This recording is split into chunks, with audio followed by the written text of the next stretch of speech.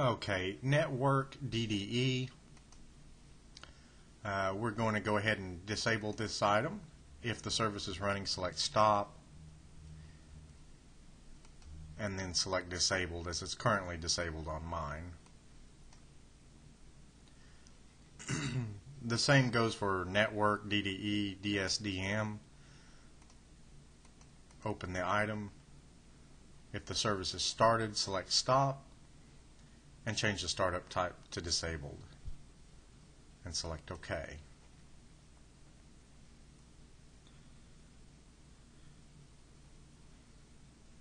Alright, of course I need my virus protection. NTLM security support driver. We can go ahead and disable this item. If the service is running, select stop and change the startup type to disabled and select OK.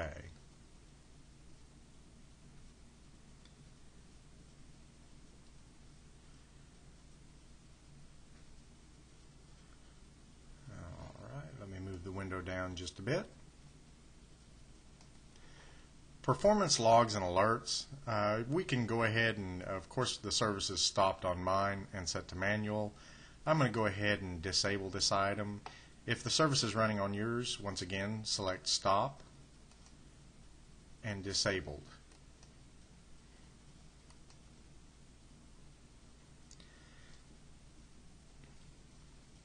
Do a couple more here and then have you restart.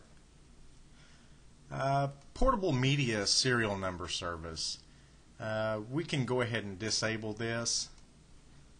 If the service is running, select stop. Under the startup type, select disabled and choose OK.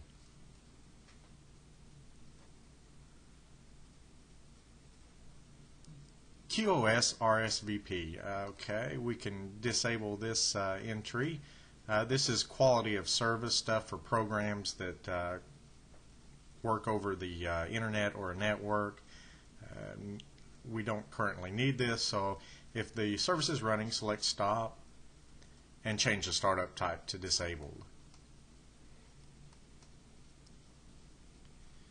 Now would be a good time to go ahead and restart your computer. Check your software, make sure everything you use is functional. Then once you do that, you can re-invoke the services menu by choosing Start, Run, and typing in the services.msc and selecting OK or Enter. Be sure to write down that the last place you left off at the QoS RSVP, which if you're writing down the services we're disabling, you'll have that entry available. Okay, Remote Desktop Help Session Manager. This we can go ahead and disable. Of course, it's currently stopped on mine and set to manual. On yours, the service will probably be running, so go ahead and select stop and change the startup type to disabled.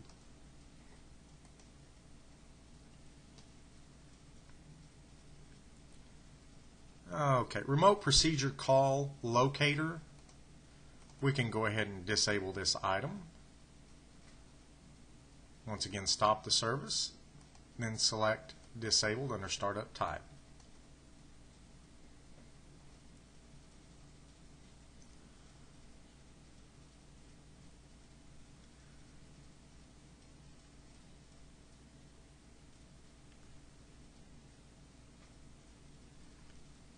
Removable storage.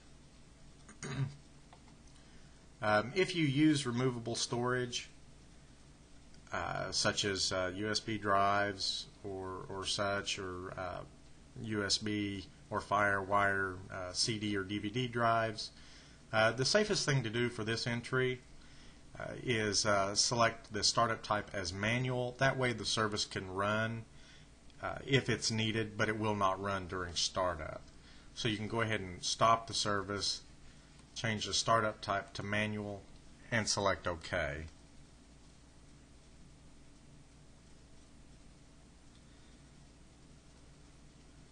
I did forget to mention for the remote procedure call, I apologize for this.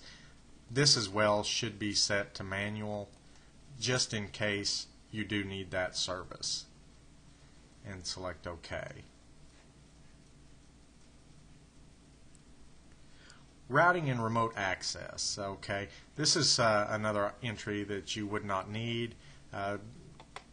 Stop the service and select the startup type as disabled and select OK. Secondary logon. This is another entry we will not need, so we're going to go ahead and stop the service,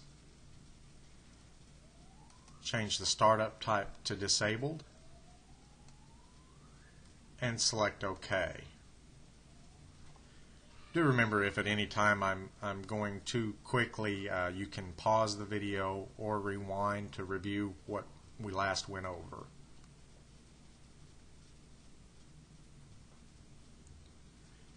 Security Accounts Manager. We don't need this. We can go ahead and says it started on mine. We're going to go ahead and change the startup type to disabled and apply. Let's see here.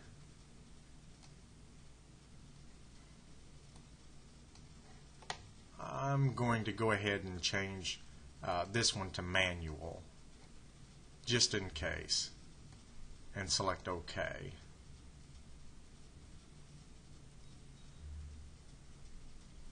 Smart card. This is one. These are typically government type services for smart cards. We can go ahead and stop the service and select disabled.